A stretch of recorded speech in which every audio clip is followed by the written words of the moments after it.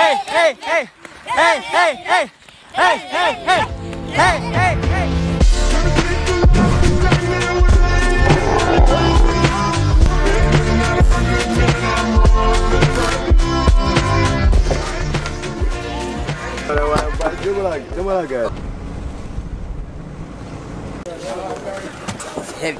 It's very heavy, yeah.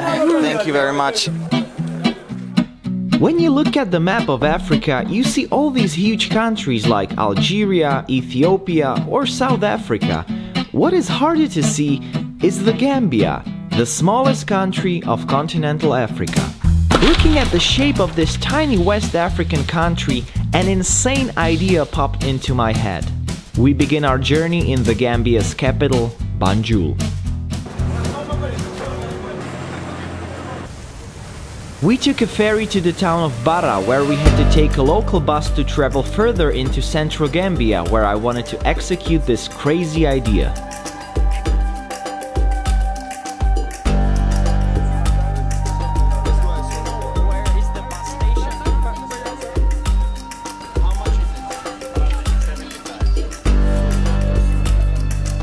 We are at a local bus to the town of Farafenni. It should take around 4 hours. You cannot imagine how hot and humid it is right now. We're just sweating. I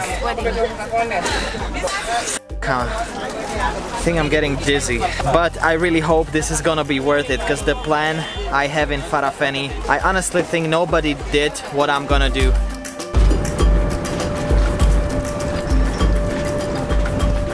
I wanted to record the countryside, but it's not possible.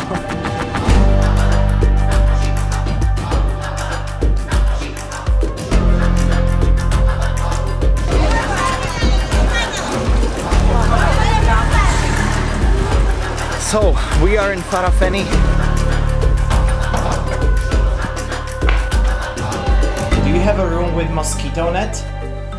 No, we don't have. Is there any place in Farafenni that has mosquito nets?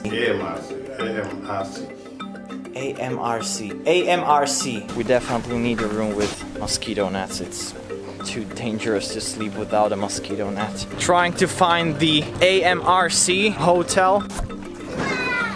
AMRC guest house.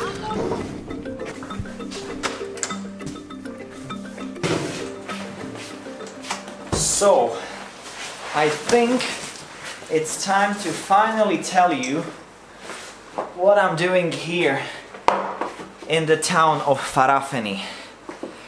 You see, Gambia is the smallest country of continental Africa. It is completely surrounded by Senegal, and it's quite wide, but it's very narrow. The narrowest point is only 24 kilometers long. It starts at the northern Gambian Senegalese borders, then goes through the town of Farafenni, then it crosses the river Gambia, then it crosses the village of Soma, and at the end it reaches the southern Gambian Senegalese borders. I have no idea how to cross the river, and I don't know if it's possible to run this route during the rainy season, but I'm gonna try it.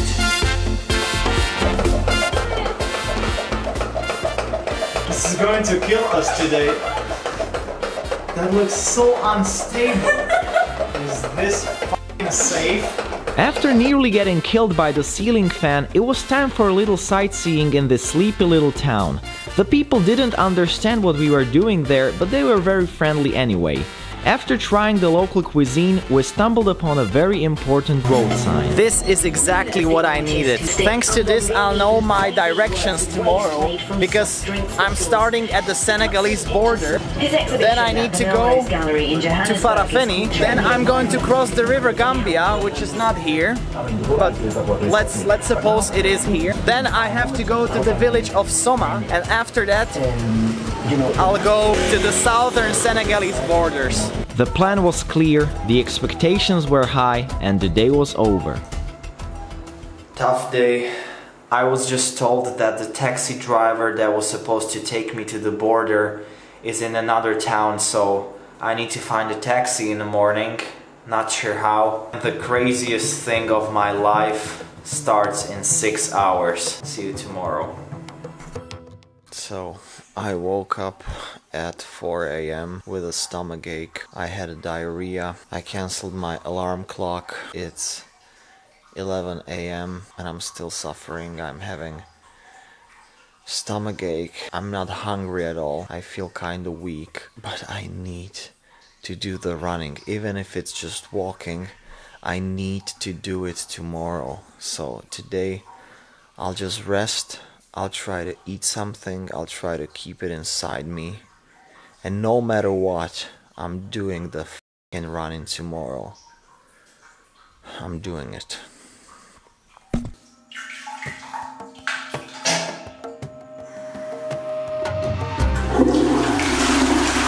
I still feel like I may shit my pants every second. I'm still having stomach ache, but I gotta do the run today.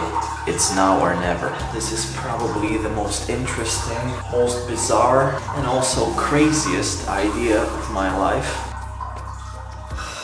Regarding my health conditions, this may also be the worst idea of my life. Also, I will not be bringing this huge camera with me, and I'll be recording everything on my phone. The first thing I have to do is find a taxi that would take me to the Gambian-Senegalese borders. There's nobody on the streets. It's so strange. The streets are really crowded every single day, every night, but now there is just no one. I need to get to the border. Yes, the Senegalese border.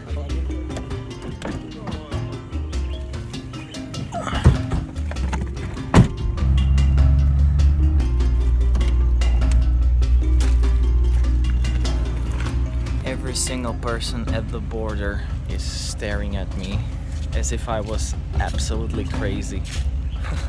So this is the border. I think I will not be filming anymore at the border. The police officers may have problems with that, so I should get going. So, mate. Excuse me? How are you? Good, thank you. How are you? Fine. I'm going to run from this border to the southern border. So what are you doing what? Just my running. So what is this? This is a phone. I'm so lucky not to be arrested right now. Let's go. Hi, Farafani.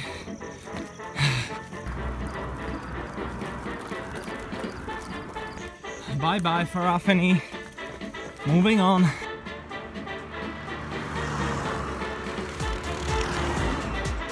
I guess that reaching the ferry services is what I needed. Excuse me, how can I get to the ferry?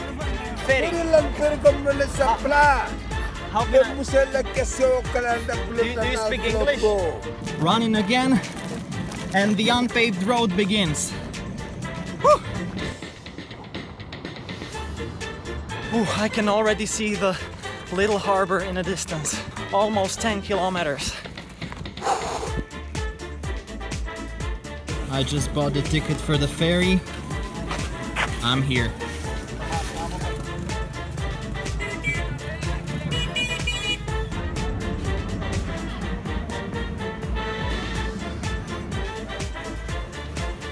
Alright, we're halfway there. Let's make the second half quick and painless before the heat kills me.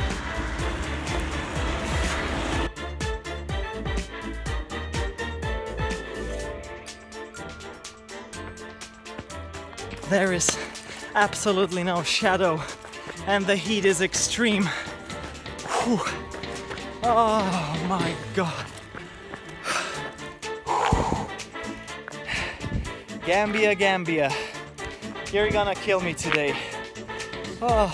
No more videos until the village of Soma because I have only 20% of the battery left and I need the phone in case something unexpected happens. There is a chance that I will f***ing pass out, so that's why I need the phone. Anyway, 10 minutes of rest and then straight to the village of Soma and to the borders.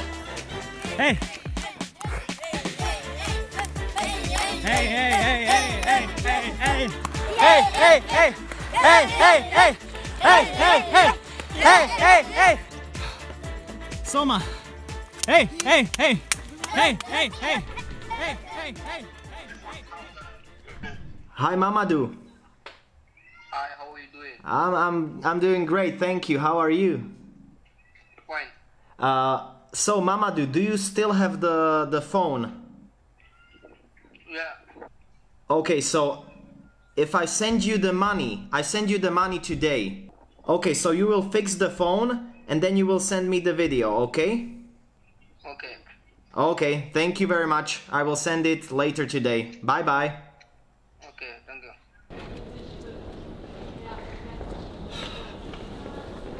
4 kilometers shy of the border, my cell phone died. Not sure whether it was the battery or the heat, but once I arrived at the border, I couldn't film to prove I was there. Luckily, a young man named Mamadou gave me his cell phone to film the proof, and he promised to send me the 5-second video.